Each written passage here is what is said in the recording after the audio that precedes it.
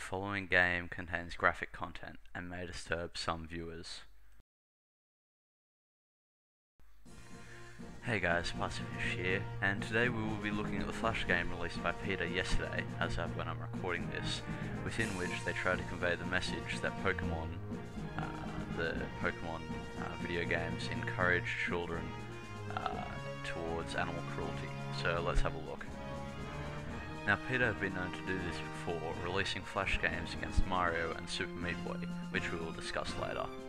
For now, here's the intro to the game.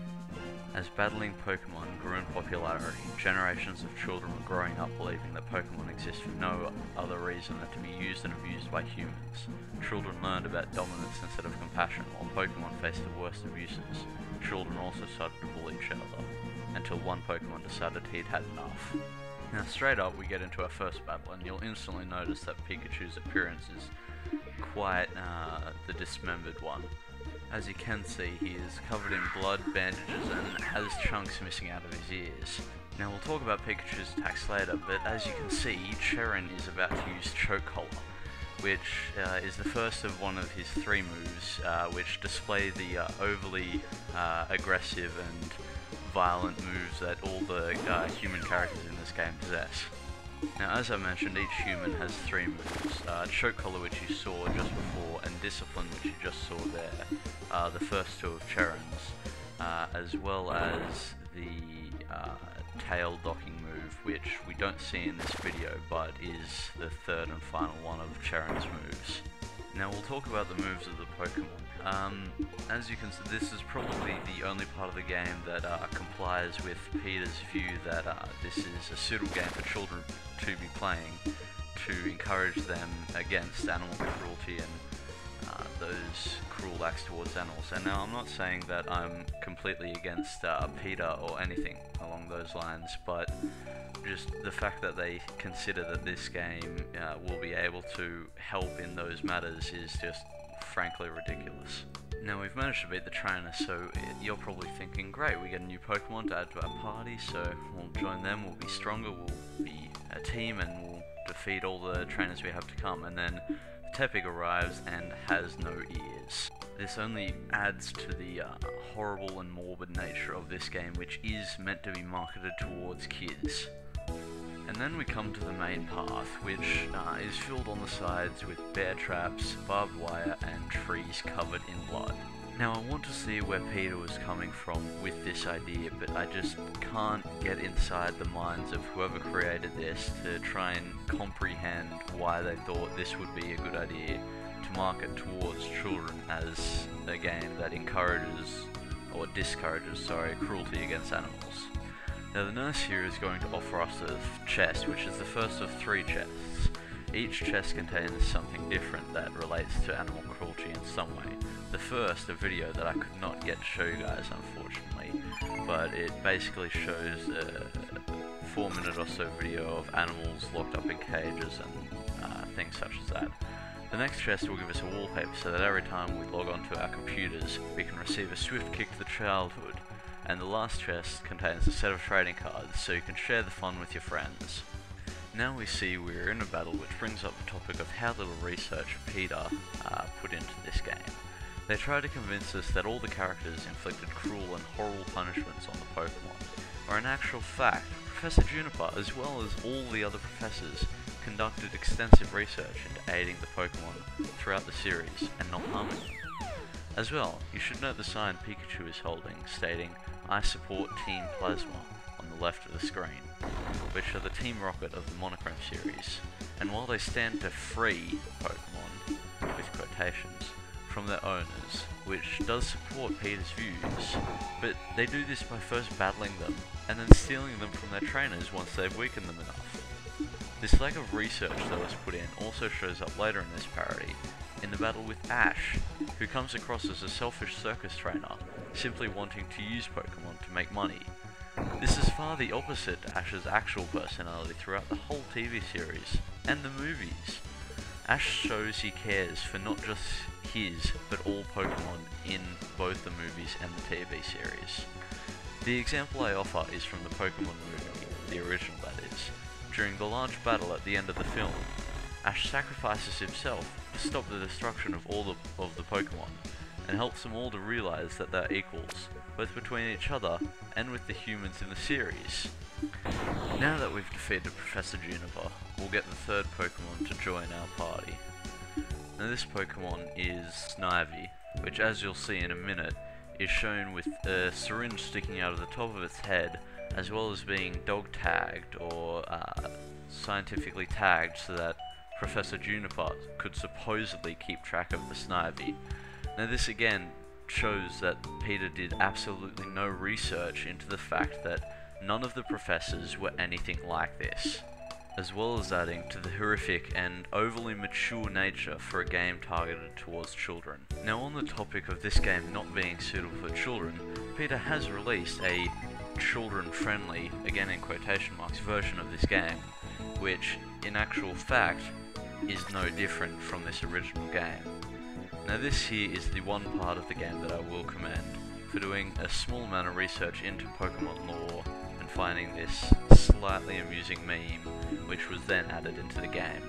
Now, as I mentioned earlier, Peter has made games like this before, such as Super Tofu Boy and Mario Kills Tanuki, and although Peter has stated that these games are supposedly tongue-in-cheek, they still maintain that the original games send the wrong message.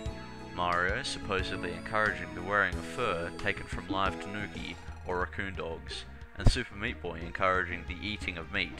Like that's a bad thing, but I'll try to stay objective here.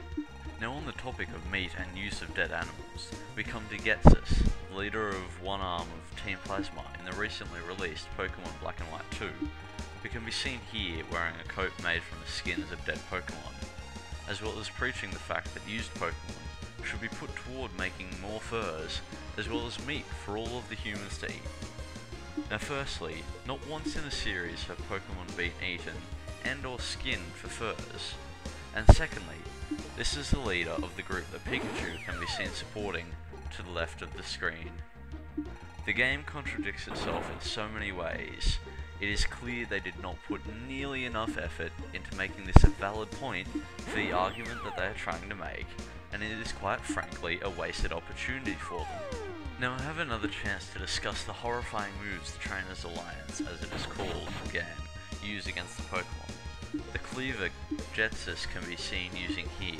The giant shears Charon uses in the first battle to dock the tails of the Pokemon, and the knife Professor Juniper uses in the second battle to, as the name of the attack suggests, dissect your Pokemon, are truly horrifying, and as mentioned, are not censored in the slightest for the children's version of the game. Now, as we approach the end of the battle with Ghetsis, we will see probably the most horrifying thing this game has to offer, which is the final Pokemon that's going to join our party. This final Pokemon is an Oshawott, and as you will see here in just a minute, it has actually been skinned alive, which contradicts with one of their previous games that fired against the idea of having an animal being skinned alive for use in fur coats, such as the one Ghetsis is actually wearing. Now, I want to try and conclude here, and I want to sum up a few points. First, Peter, although supporting a very good cause, and again, I'll say I'm not against them, or any other groups associated with them, or that do a similar job in other countries, but they just don't know how to convey their message properly. In reality, this, and the previous games they have created, are just more publicity stunts than anything else. And sure, you can say that I've fallen for it, I'm making this video, and you're watching this video. But if we sit idly by and twiddle our thumbs, the same sort of people are going to continue to run these groups. Think of the amount of time and resources wasted creating what is, although simple, a fairly in-depth flash game, fighting for the rights of video game characters. Secondly, the quotes high members of Peter have released are just ridiculous, and show that something needs to change at the heads of this company. Games such as Pokemon send kids the wrong message, that exploiting and abusing those who are defenseless is acceptable when it's not. But with Pokemon Black and Blue, children can experience the great feeling that comes from saving others from harm. Really? Really, Peter? Sure, they can experience these great feelings while using their favourite Pokemon that have been depicted near death covered in cuts, bandages, syringes and tags, being butchered with meat cleavers, knives and garden clippers by their favourite human characters, and not to mention the generally horrific ideas that some Pokemon have been skinned alive or had their ears completely chopped off.